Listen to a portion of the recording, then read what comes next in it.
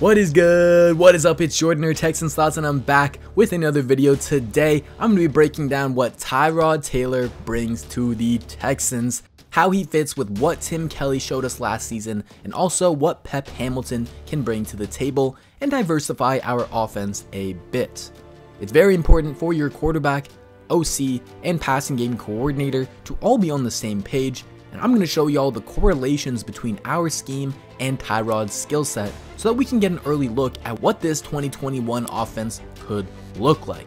If you enjoyed the video, hit the like button, subscribe for more content, and comment down below your thoughts on Tyrod and Pep Hamilton. Alright, let's break down the film of our new offense because the film don't lie. With Tyrod Taylor, you're getting a quarterback who can steer the ship, control the pace of the game, and be that game manager while throwing in some extra flash every now and then with off-script plays. But it's his ability to run an offense and read defenses that was apparent in his single game of 2020, and we see the first correlation between his skill set and Tim Kelly's offense, which is the quick passing game out of 5-wide formations. I talked about how Kelly made Deshaun Watson's life easier with spread, quick game concepts like 5-wide and motion, and Tyrod excels in this same area. Going 5-wide with a running back out wide gives Tyrod a coverage indicator. Since a cornerback follows the running back out wide and not a linebacker, he knows it's zone coverage, not man. The Bengals also start in a single high look, so it could be cover 3. But right before the snap, they rotate to a 2 high shell and are actually playing Tampa 2. Now, it's an interesting Tampa 2 because usually you'd expect this middle linebacker to drop into the deeper zone, but the Bengals try to get someone more athletic there, so they drop the nickel cornerback instead. Tyrod reads this cornerback's movement so quickly and knows that with this space vacated, there's no way for the linebacker to make it over to this curl quick enough, and he fires it for the easy completion. The Chargers use a lot of the same spread offense, quick game concepts for Tyrod and Justin Herbert that Kelly did for Watson, and here you see how motion can also help the quarterback read the defense. Again, you've got a running back out wide, and again, you've got a cornerback following him, not a linebacker. Y'all know the drill by now, it's zone coverage. And the call here is to try and get the ball to the sit route over the middle. The Chargers put this linebacker in a conflict of assignment by having tight end Hunter Henry run this post, forcing the linebacker to give up the underneath throw instead of the deeper one. But there's more to this play, particularly with the motion. See how at first cornerback William Jackson III is pointing at the running back and signaling for help, because he's potentially got 2 guys who could attack his zone. So the boundary safety walks down and is going to provide help as the Bengals rotate to a cover 3.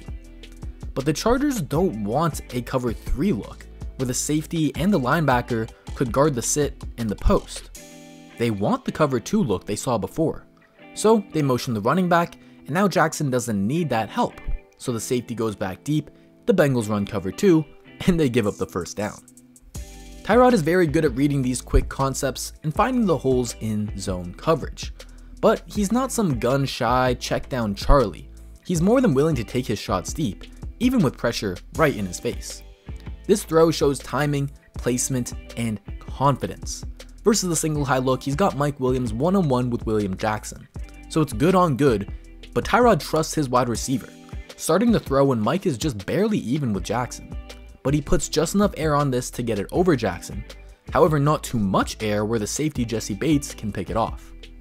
The last thing I like about this throw is Tyrod's eyes. Bates is one of the best single high safeties in the league with absurd range. So Tyrod smartly stares him down, manipulating him and holding Bates in the middle of the field for just a second. Then he can fire it to Mike.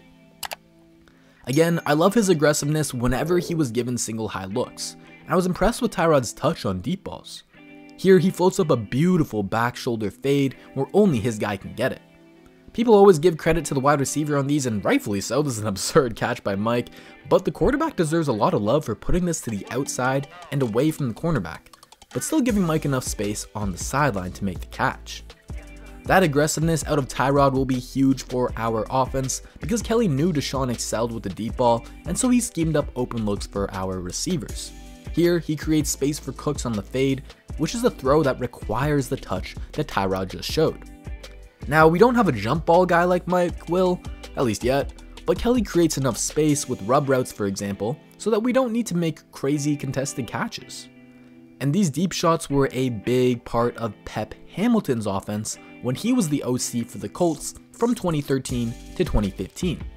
He helped Andrew Luck with his development, and now as our passing game coordinator, I expect him to strengthen our pass game while bringing some new schematic additions, simple ones like this double move.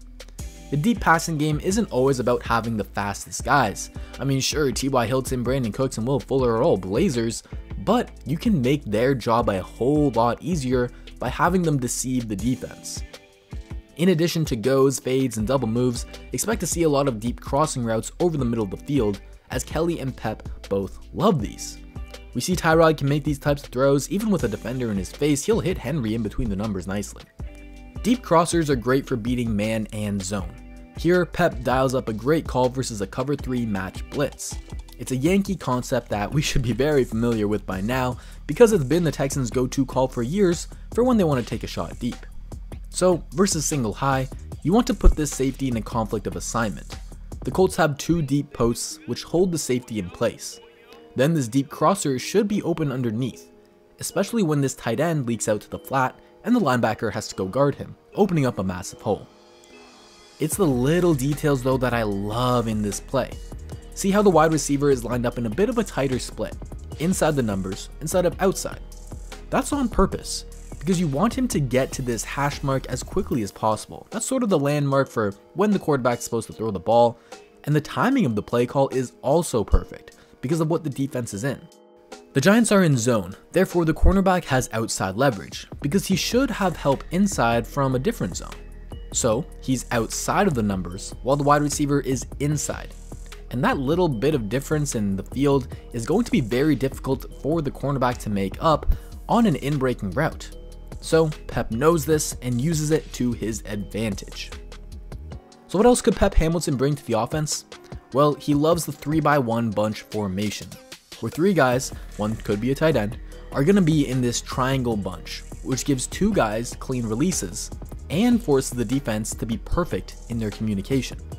It puts a lot of stress on the defense to be perfect, especially because Pep likes to use a lot of switch releases. So instead of our weapons running routes in the direction that they are starting in, making it easy for the defense to line up, we're going to cross paths of our releases. Here, the number 1 in the bunch starts outside and then releases inside. The number 2 in the bunch starts in the middle and releases outside. And the number 3 in the bunch starts inside and releases up middle. This really messes with the defense's play call. They want the cornerback to follow the number 2 wide receiver, T.Y. Hilton, no matter what. Then the outside linebacker will take whoever releases outside, and the inside linebacker will take whoever releases inside. Before the snap, it looks like this should be their matchup, but after the snap, everything changes, and you end up with the wide open wide receiver. This is a formation that has become very popular in the modern game, as it allows you to put your 3 best weapons next to each other and just make life on defense much tougher. Even Aqib Talib and this elite Broncos defense will struggle. We see this translate to the Chargers and Tyrod, where they run a quick game concept called mesh out of this 3x1 bunch, and it gets them the quick, easy throw. Everything is starting to piece together for the Texans offense, and another thing I noticed when watching Pep Hamilton's offense in Indy was their power run game. They love to pull their centers, guards, and tackles, and defenses didn't know who was coming. But that was the beauty of it. And so we see another offensive mind inside of NRG likes the power run game. David Culley, Andy Bischoff, and now Pep Hamilton. If you do your research on these guys, you watch the film, the vision is clear. You'll have a spread offense with quick game concepts, but also a mix of deep shots and crossers. And then the important thing is combining that with an impactful run game. Something Kelly struggled with, but you need to have at least a somewhat respectable run game to really make your passing game take off, because of how important play action is nowadays.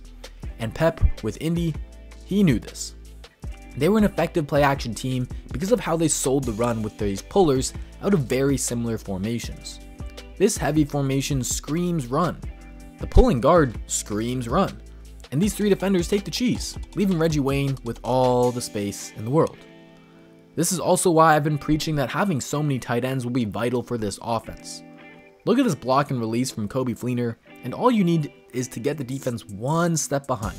Just 1 step in the opposite direction, trying to stop the run, and boom, that's an easy throw created for the offense. Now let's finish this off by circling back to Tyrod Taylor, and he can hurt you with his arm at all levels of the field. But he can also add a wrinkle to our power run game, just like the Ravens with Lamar, because of the threat of his legs.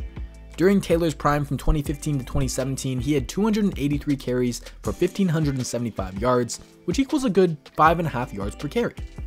Now, I don't expect him to get near those numbers whatsoever, and I'm not calling him Lamar Jackson, but the production is obvious, and to this day, defenses still have to keep the threat of him running in mind. What this does is make the running back's job easier, as defenders become occupied with Taylor and are a step behind because of the misdirection. Take this option run out of pistol for example. The offensive line blocks left, and that's where the running back option of this run is going. But because of the motion, the tight end, and Taylor potentially running to the right, 3 Bengals get messed with. 57 has to contain to the outside, 56 goes to the right and gets stuck in traffic, and even the safety bites to the right instead of following the run to the left. Adding the possibility of the quarterback run gives you a numbers advantage and forces the defense to think more, slowing down the process and making our run game more dangerous, even if Tyrod rarely ever gets the ball. Alright, that's going to do it for the video. I like the Tyrod signing a lot, as he is the ultimate insurance policy for a quarterback situation that continues to get cloudier and murkier. But Tyrod fits what Tim Kelly and Pep Hamilton want to do in the passing game, and he fits what Andy Bischoff wants to do in the run game. Now, I'm not saying he's going to be better than Deshaun Watson whatsoever, not even close to that, but he'll be a fun quarterback to root for and a great veteran leader. I hope y'all enjoyed the video. If you did, hit the like button. I hope y'all enjoyed the breakdown. If you did, hit the like button, subscribe for more content, and comment down below your thoughts on the video. Alright, take care everyone, come back for more, and remember, the film don't lie.